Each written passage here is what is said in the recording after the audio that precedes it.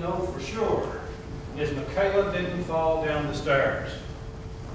After him saying it time after time after time.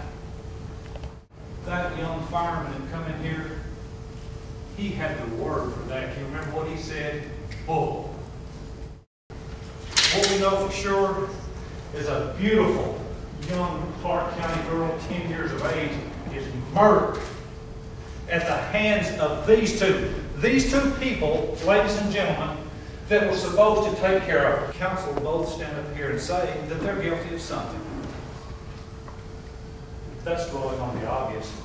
But that you folks, they're going to make your job easier. You do not have to look at the not guilty. How kind. How very kind. I submit to you folks the evidence you've seen, the pictures you've seen, the testimony here, that this is absolutely the textbook case for indifference to human life. These two people sitting right back here behind their lawyers were so indifferent to this child's life that in the last days of her life, uncontroverted, she was scalded, beat, bit, assaulted, and placed in a car either dead or dying to be hauled off to the Red River Gorge for a family picnic.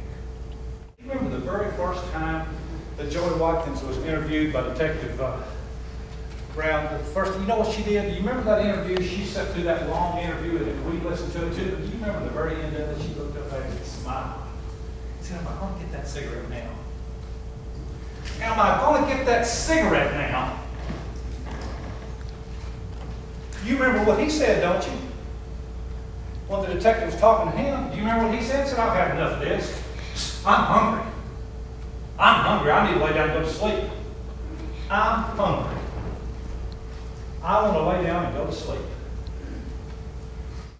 77 injuries, 2 bites, and an ungodly series of burns.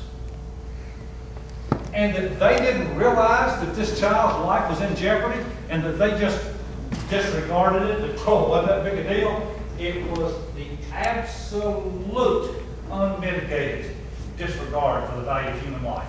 Did you hear what Dr. Hammond said? Said he'd never seen that many cracks that way. Man, that's a blow. Wow! This, ladies and gentlemen, is the murder weapon. One of, the other is a bathtub. That's what they did. Make no mistake about it.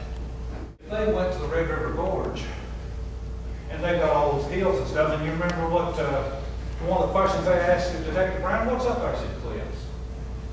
Cliffs. And he said, Mr. Desplat said, "Well, gee, wonder why they didn't just leave her up there." Do you remember what James Hall said? It was a warm day. It was a warm day in March. Guess what happens on a warm day in March? She said it. The place was crowded. They couldn't find a place to park. People's everywhere. I submit to you that these two murderers had no intention of bringing that baby back to Winchester, but they couldn't. Too many people. Everybody would see them. They'd have a picnic. Have you ever heard of such a picnic?